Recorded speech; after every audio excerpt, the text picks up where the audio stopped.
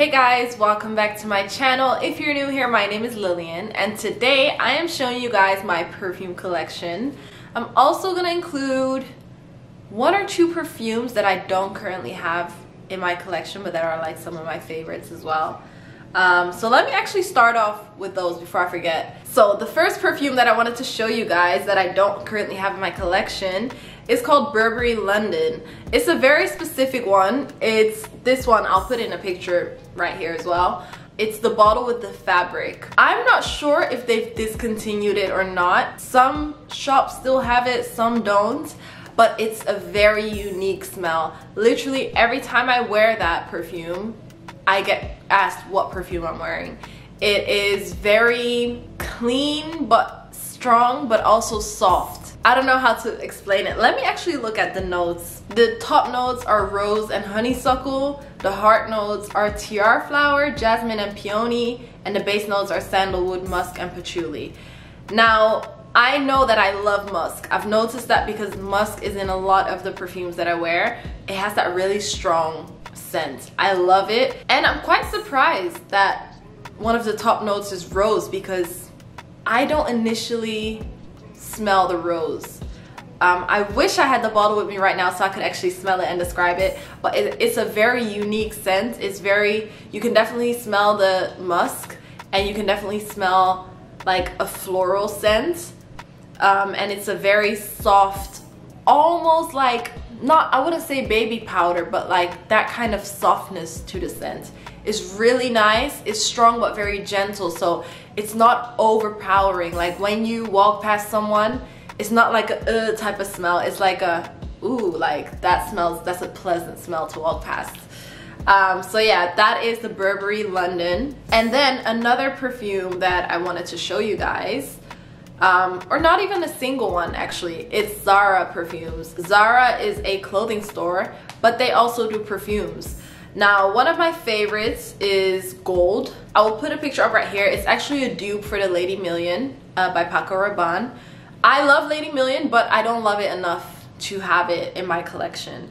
It's my mom's favorite, one of my mom's favorites. So whenever I am at my mom's house, I usually steal that one. But for me, I don't know. I wouldn't buy it. It's a lovely scent, but I wouldn't buy it. Maybe because my mom uses it so much that I'm just like sick of it now. But I love Zara perfumes. They are very long lasting and very, very good for everyday use. Or just like one of those perfumes that you have in your handbag on the go. So the Zara Gold is a dupe for the Paco Rabanne and it smells so good. Another one that I love is Gourmand Addict. I don't know if it's a dupe for something, but it smells really, really nice. The top notes are bergamot, tangerine, and orange. I don't really smell that, to be fair.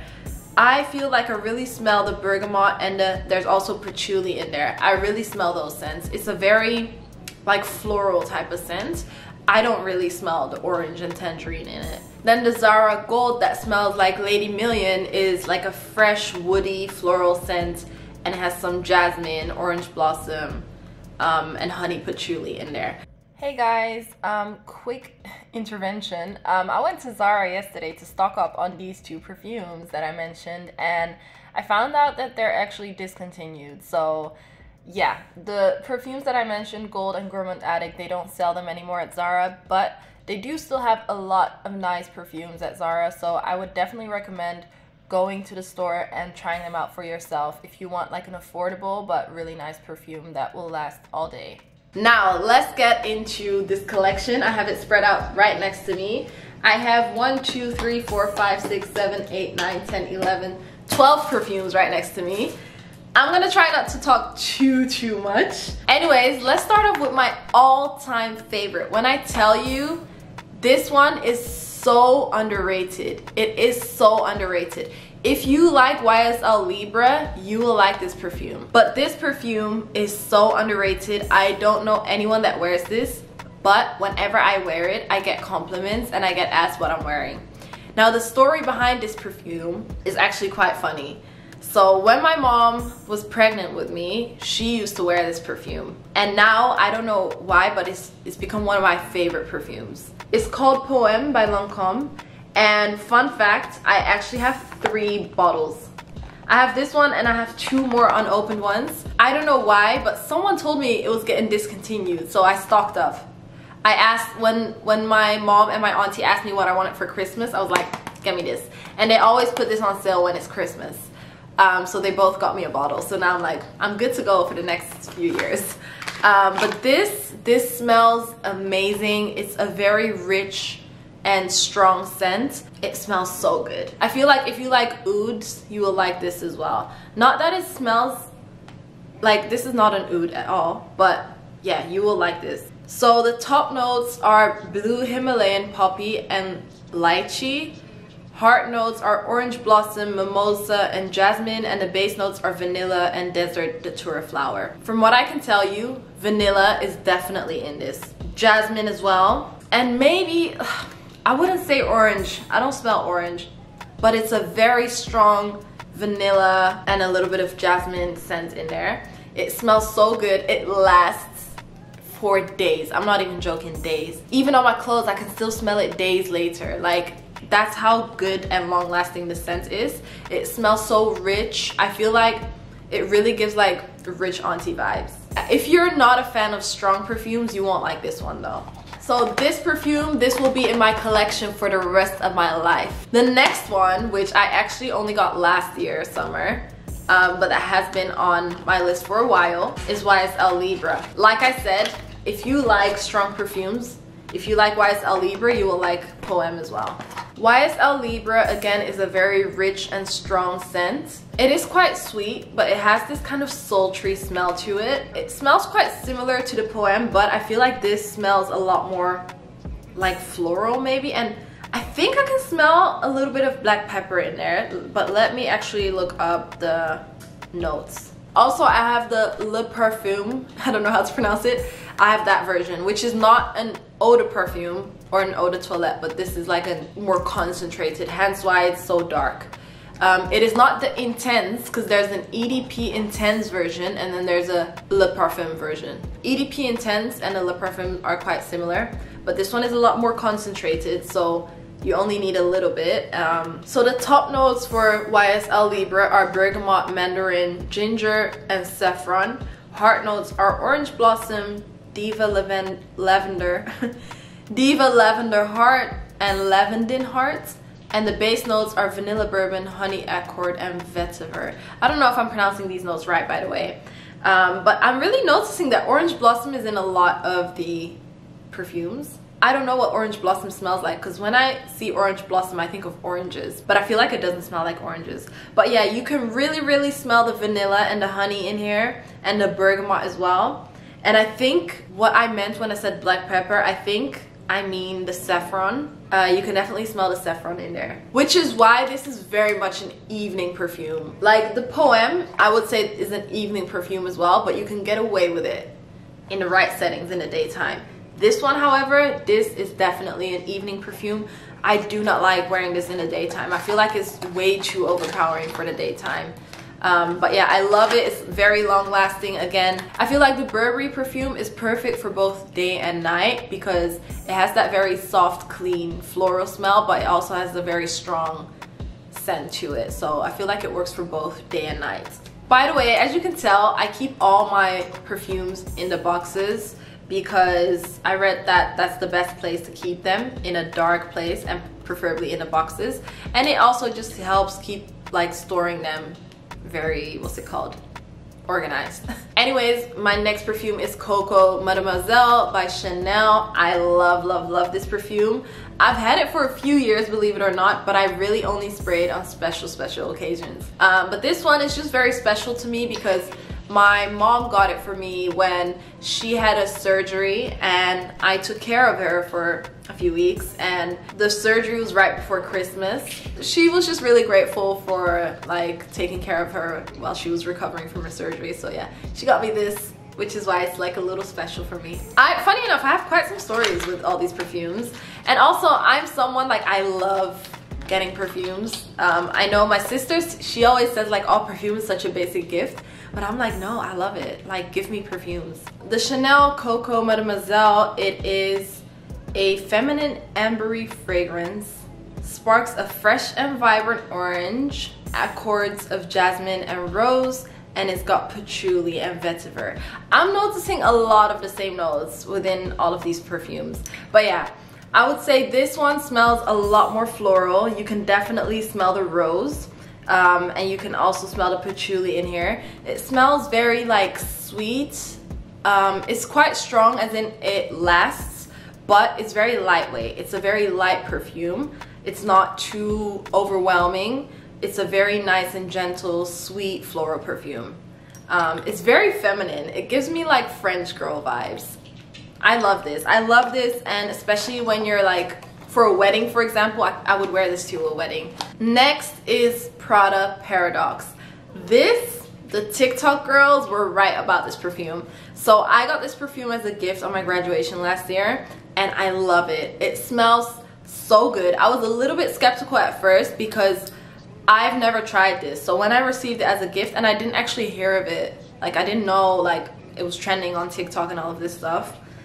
So I wasn't sure, but when I opened it and I smelled it, I was like, oh my god, this smells amazing. The Prada Paradox has top notes of pear, tangerine, and bergamot, middle notes of orange blossom, neroli, and jasmine, and base notes of bourbon vanilla, white musk, amber, and benzoin. Now I can definitely actually smell the tangerine and the pear, which I wouldn't have said in the first place, like without reading this. I wouldn't have been able to kind of identify those. And it's like a very fruity and floral perfume, which usually is not really my thing, but I feel like that's why I love this one so much, because it's like the perfect balance between fruity and floral, and it still has that white musk in it that I love so much as well. It's very long lasting. I feel so confident when I wear this as well, because I don't know, I just feel like I smell good all day when I wear this. I would say this is more of a daytime perfume, or like spring evenings, summer evenings. I don't know if that's just me, where you have to wear certain perfumes at certain seasons or certain times. I don't know, I wouldn't wear this on like a dark evening. I would wear something a bit stronger, but I feel like this, you can wear it on like a summer day or a spring day. The next one, which I actually got gifted as PR by Lancôme, is La Vie est Belle, but this is actually their new version. It's called L'Extrait. It's like an extract. I'm not a huge fan of the original La Vie est Belle, but I really like this one. The original one is very, very sweet, and that's just not for me. But this one, it's got the perfect balance of like sweetness, but a bit of floral in there as well. Damascena rose petals, iris pellita butter, jasmine notes, orange blossom notes, and an oud wood accord that brings signature strength and richness. I can definitely smell the wood and the oud, and I think it's like a perfect balance of that with the floral, like the rose petal and the jasmine, which creates such a unique scent. I feel like this is definitely more of an evening perfume. I wouldn't necessarily wear this in the daytime. Like I would wear this to like a gala or something. I know that is very specific, but I feel like it's a very unique scent, and it kind of reminds me of like wearing a very, very nice evening gown and then just spraying this on, and you know you're gonna smell good the rest of the night, but also you're not gonna smell like the rest of the people in the place that you're going to. That's what this gives. I'm so specific with these descriptions, but that's exactly what this gives. And I love the packaging as well. It's so cute. The next one that I got gifted as well is Angel Elixir by Mugler. Very important, it's the Angel Elixir and not the original Angel perfume, because the original Angel perfume, I don't know, I like it on other people but not on me. But this one, this smells so good. It almost smells a bit like men's perfume. I don't know what it is that makes it smell like that, but let me find out. So the top notes is pink pepper, middle notes are jasmine, ylang ylang, sandalwood, and orange blossom, and the base notes are bourbon vanilla and amber extreme. It smells like, you can definitely smell the jasmine, but I think the sandalwood is making it smell a bit more like men's perfume. It doesn't like exactly smell like men's perfume, but I feel like it's not as feminine. I love this. I personally love this perfume. I think I'm almost finished, but I really love this perfume on a daily basis as well, but also like when you're just like going out in the daytime with your friends or something like that. I love this perfume. It smells amazing. I feel like it goes really well like when you're wearing like a streetwear fit or like something a little bit more edgy, not as girly, then wear this perfume. It smells so good. It smells very clean and fresh, almost like, you know, that aftershave type of scent, but like with a feminine twist to it, if that makes sense. The next one is Gorgeous by Michael Kors. This was quite surprising to me because I've never actually tried Michael Kors perfumes. Love, love, love this perfume. And if I would have to describe this perfume in one word, it would be spring. That's literally what this smells like, spring. And I think they released this perfume in springtime as well. The top notes are bergamot, citrus, mandarin, and pink pepper. The base notes are cashmere, cedar, cedarwood, suede, tonka bean, guaiac wood, styrex, and wood. I don't know why that was so weird, but I got a bit confused by that. You can definitely smell the bergamot, but you can also smell a little bit of citrus to it and the pink pepper. And I feel like the citrus is making it feel like it's giving it a little bit of an edge. I find it so hard to describe perfumes, you guys. I wish you guys could just smell this through the camera. But yeah, it kind of reminds me of springtime. Just smells really good. Very fresh, very clean, but it is quite strong. I guess sometimes I feel like I'm a little bit desensitized because I love such strong perfumes. So in my opinion, I don't think this is that strong, but I do recognize that this is probably strong for people that don't usually wear strong perfumes. But that's why I love it, because it has like a very gentle side to it, but it's still very strong. I would say spring evenings, this is what I would wear. It's a very fresh and floral, but still has a little bit of darkness to it. I love this. I love this so much. I have 2 more perfumes to go. This one is Valentino Uomo, Born in Roma. This is actually a men's perfume. I'm not sure if it's unisex, but I got it gifted as a PR and I didn't realize it was a men's perfume. I love this. If you like men's perfumes, then definitely get this. I feel like I can still get away with wearing this, even though it's very much clear that it's a men's perfume, but I love it. You know, like those Louis Vuitton perfumes that are unisex, but they really truly smell like men's perfume? That's what this kind of reminds me of. So some of the keynotes in this perfume: Calabria, bergamot, heart, coffee, accord, vetiver, heart, essence, Haiti. There are no commas in between the sentence, so I don't know which words are like part of one note. But yeah, those are the notes. I can definitely smell the bergamot, and I'm actually gonna spray this one, even though I'm already wearing perfume. And it has a bit of a zesty, like citrusy scent to it. I don't know, I find it so hard to describe men's perfume because I feel like it all kind of smells the same, low-key. But yeah, it has a little bit of sweetness to it. Can definitely smell a little bit of floral to it, but definitely that bergamot and a little bit of citrus to it. I don't wear this very often, but I did want to put it in this video because I just love the smell of this. Last but not least is the Versace Dylan Purple. Now, when I first smelled this, I wasn't very convinced. Like, it just wasn't very special to me. Now, I love wearing this to like a everyday, like work, just on an everyday basis. It smells very clean, and when I spray this, I do actually get compliments, funny enough, because I feel like when I spray this, at first I used to feel like I'm not even spraying anything, like it didn't smell like much to me, but as it sits on your skin and on your clothes, you start smelling like that very clean like scent. Again, surprisingly, it's got bergamot in it. It's got bitter orange, pear juice, and bergamot in the top notes. The heart notes are purple freesia, pomerose, and mohenio, and the base is cedarwood, ambrofix, belambre, silcolide. They've got a lot of like copyrighted notes, so I think they're like blends of scents that they've made themselves, Versace. But it's a floral, fruity, and musky perfume. It is very, very floral, very fruity.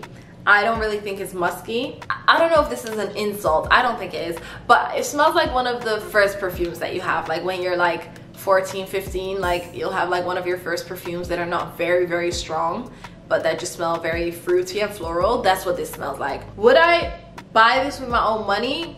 I don't think I would. I got this gifted, so I don't think I would buy this with my own money, but I do really like it as like an everyday. But when I finish this, will I buy it again? I don't think I would. But I still wanted to include it because I feel like a lot of my perfumes are very strong and intense and dark perfumes. And I feel like this one is very light, very floral, fruity, and just like a very good daytime perfume, especially for like work. How can I forget? This is actually the last one, the star of the show. Your girl got her first Jo Malone perfume. And I haven't opened it yet because I wanted to unbox it on camera. I got this perfume at the Jo Malone store in the Battersea Power Station in London, and they actually do free engraving there. So I got my initials engraved on the top of the bottle. And I got the English Pear and Sweet Pea cologne. This is the new one. So they have one with English Pear and something else, I think. I wasn't a huge fan of that one, but this one, I really liked it. It's very, very, very different from what I usually wear. As you can tell, I wear a lot of strong, dark, sweet perfumes. This one, I feel like is the opposite. It is the opposite. Let me actually look up the notes. The top notes is Williams Pear. The heart notes is Sweet Pea. It's like a floral, it's a type of flower, which gives it like a floral, fresh garden smell is what they say. And then the base note is white musk.